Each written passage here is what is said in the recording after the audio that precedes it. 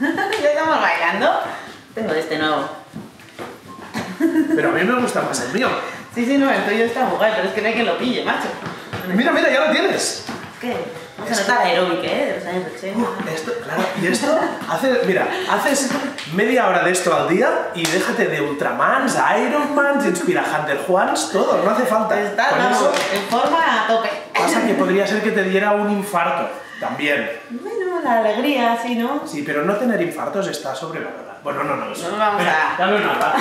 ¿Cómo estás? Muy bien. Pau Inspirafit, su Instagram y su canal de YouTube. Aquí abajo, hoy para resolver un tema que nos estáis dando por saco siempre con él, en el buen sentido de la palabra, que es, oye, tema ciclistas, como hay mucha bici, ¿qué nos han preguntado?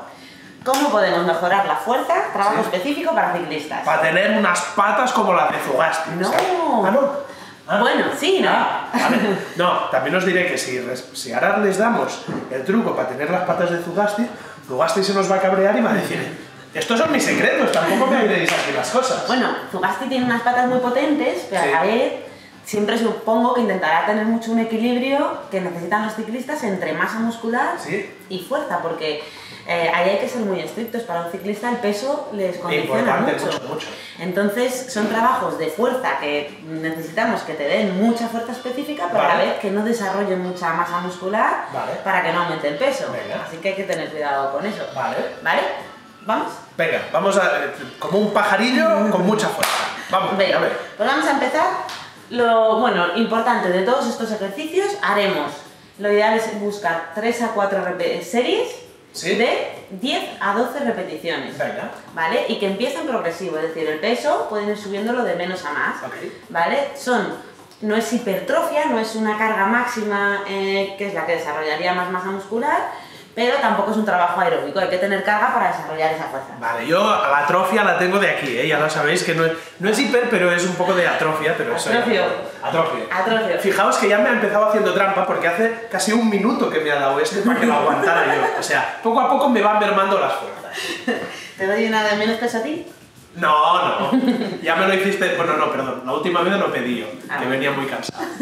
Vamos para allá. Venga, pues vamos a empezar con unas cargadas, ¿vale? Vamos a bajar en una sentadilla con el tronco elevado y subiremos directamente con el peso arriba, ¿vale? Entonces, el paso es desde ahí... Aquí. Exacto. ¿Vale? Con el brazo lo más pegado al cuerpo que puedas. Y ahí haríamos unas 12 repeticiones con un brazo, descansaríamos 2 minutos y 12 repeticiones con la otra, ¿vale? Es importante subir como con potencia, ¿vale? Para desarrollar... Y bajar más lentito. Eso es. Y oye, ¿qué estamos trabajando aquí? Pues estamos trabajando cuádriceps, glúteo y toda la parte de tren superior. Bien. Sueltas el aire siempre al subir, ¿vale? Como para que te dé fuerza. Muy bien. ¿Vale? Cambiaríamos de brazo. Vale. Venga. Eso es. Bueno, empezamos ahí. Venga. Venga. Ay. ¿Cómo se nota? Cuando uno es diestro e intenta hacer algo con la zurda, intenta hacerlo recto y el brazo se va ahí a todos los lados. Hay cosas importantes, eso, que las rodillas nunca se vayan para adentro, ¿vale? Siempre siguen la línea de los pies. El peso está sobre todo en los talones y al subir, tiro fuerte de glúteo y de cuádriceps. ¿Vale? Y no de lumbares. ¿Vale? Si este ejercicio intento llevar el peso por fuera, hay un momento aquí que tiraría de lumbar. ¿Vale? Venga, pues soltamos un momento. Otro ejercicio, este le vamos a ir haciendo de uno en uno, ¿vale? Aquí tenemos un saco, pero vale cualquier cosa pesada que tengamos por casa. ¿Como pela? Sí, como pela, como puedes coger a tu niño de 4 años. Como yo, que soy bastante te pesado. echas a la espalda, ¿vale? Y desde aquí lo que vamos a hacer son lanzas hacia detrás. Grandes, zancadas muy grandes para que la rodilla, sobre todo, no sobrepase la punta del pie. ¿Vale? Cuerpo lo más recto posible. Y si podemos también las podemos hacer caminando hacia atrás por casa. ¿Vale? Si no sabes muy bien cómo tienes la casa ordenada, como es mi caso, no caminéis mucho. Vale, entonces yo me pongo así. Eso es. Y ahora tiro para atrás, no hay nadie. No hay nadie, ya me he quitado. ¿Así? Eso es, todo lo que puedas. ¿Y aguanto ahí abajo o qué? No, bajas y subes. ¿Vale? Mira, si lo haces de frente, a pela, mira. ¿Vale? ¿Vale? Venga. Y ahora tiro para atrás, ¿no? Sí, exacto.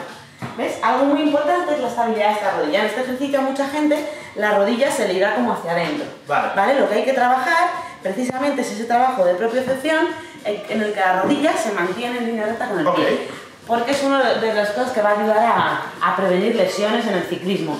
Que esa pedalada sea lo más lineal y lo más recta posible. Entonces, este ejercicio sirve para estabilizar eso. Venga.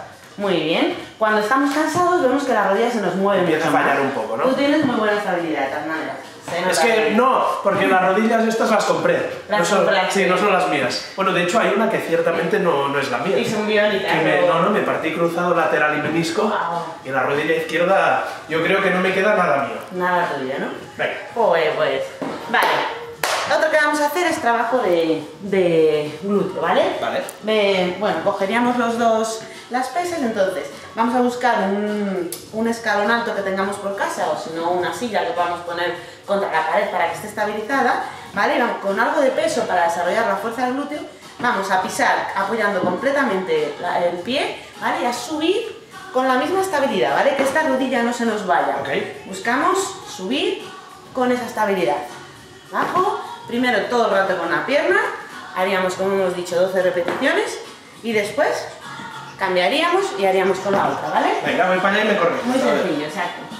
Esto por aquí. Eso es. Subes aquí así. Sí. Aguanto, bien, ¿no? Exactamente. Sí, sobre todo la fuerza está en el momento de subir, que viene superpower. No sé qué te has tomado. Hoy he desayunado bien, ¿eh? ¿Qué ha desayunado Valentín hoy? Eso para el próximo vídeo. No se puede contar, no se puede contar. Bien. Vale, entonces aquí lo mismo, ¿vale? Que la rodilla esté lo más recta posible. Que al subir, tú notes que subes tirando bien del glúteo de detrás. Para eso es como importante pisar fuerte con el talón. Vale. Bien, venga, ahí cambiarías un poco de lado para que...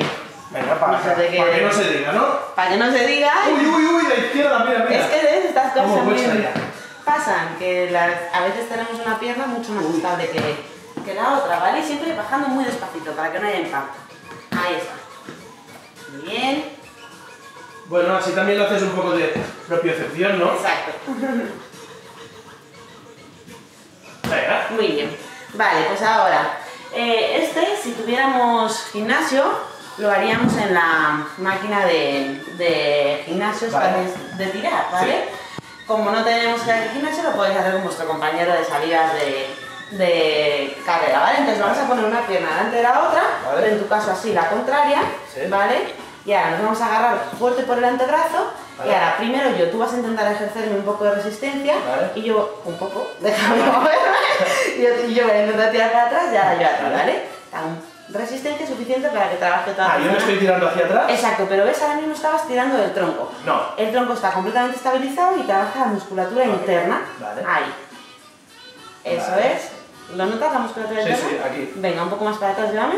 Hasta ahí, ¿vale? Y ahora yo, otra vez, hasta juntar el codo, ¿vale? Y de ahí sí que estoy notando más patas que... También, es un ejercicio que desarrolla las dos. Pero tengo que intentar que notes bien la parte de tronco, ¿vale? ¿Sí o no? Sí, no, la nota. Vale, bien. Eso es. Vale, cambiaríamos ahí de lado. Vale. Hacemos igual, unas 12 repeticiones con cada lado. Adelante. Y vamos para allá. Vale. Venga. Bien, tiramos fuerte hacia acá. Vale. Eso es. Venga, cuerpo súper recto. Bien. Aquí, eso no es bloquear al otro, es dejarle, pero ofrecerle un poco de resistencia como la que te daría una máquina. Vale. Hago. Estamos ahí esculpidos en metacrilato. Concentrado, ¿eh? Vale, perdón. Se me va. Que se te va y giras el cuerpo. Sí. Pero para la cámara, mujer. Vale. Venga. De hecho, hostia, pues tengo que decir que más allá de esto, he notado aquí... Trabajo de piernas también. Sí, estaban aguantando, equilibrando y... Exacto, toda la parte de estabilización. Vale, pues venga, vamos a otro trabajo imprescindible para ciclistas, abdomen y zona lumbar, ¿vale? Venga. Entonces, vamos a ponernos en posición de plancha con una pesita cerca. Venga. ¿Vale? Entonces, lo bueno es que en este ejercicio en todo el rato vamos a estar trabajando plancha, ¿vale? Vamos a subir, trabajo dorsal ahí, dejamos la pesa en el centro, cambio la mano y subo la otra, ¿vale? Con el codo lo más pegadito al cuerpo que podamos. Eso es. Ah, no, pero al lado esto, ¿no? ¿Un poco? Eso es. ¿Esto aquí entonces? Sí. Una. Ahí. Aquí. Eso es. Y bajo. Bajo. Aquí. Y la otra. Ahí, muy bien. Ahí, dale. Muy bien. Ese ahí quiere decir que no soy el único que está sufriendo, ¿eh? Claro, esto cuesta. Venga. Pero es bueno, ¿verdad? Sí. Bien. Vale, suelta un poquito. Vale. Vale, haríamos igual 12 repeticiones, recuperamos 3 series. Es decir, es un entrenamiento, si haces 3 series de 12 repeticiones de cada uno de estos ejercicios, tienes un circuito bastante completo. Importante. ¿Y la idea es hacer una vez todo el circuito y luego otra vez? ¿O hacer...? Pues mira, es algo también que debería ser progresivo. Al principio, si tu cuerpo no está acostumbrado a este tipo de trabajo, la idea es hacerlo en circuito, porque según trabaja un grupo muscular va descansando el otro. Vale. Cuando ya hayas progresado, ya te encuentres más cómodos, cuando puedes hacer las 3 series seguidas de cada ejercicio. Perfecto. Perfecto. Que sepáis, mira. Que decís que esto es el postureo.